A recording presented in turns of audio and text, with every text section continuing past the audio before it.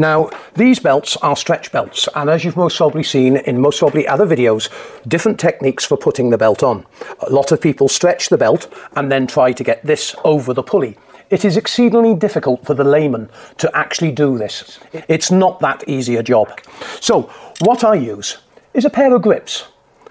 Putting this in place, putting the screwdriver onto the arm, resting it on the motor, and then I will lift it. It's not that easy. Resting it on, and that levers it over. Once it's on, make sure you keep your finger on the belt, sliding it over to make sure the belt sits in the middle of the shaft on the motor. And now that is lining up nicely.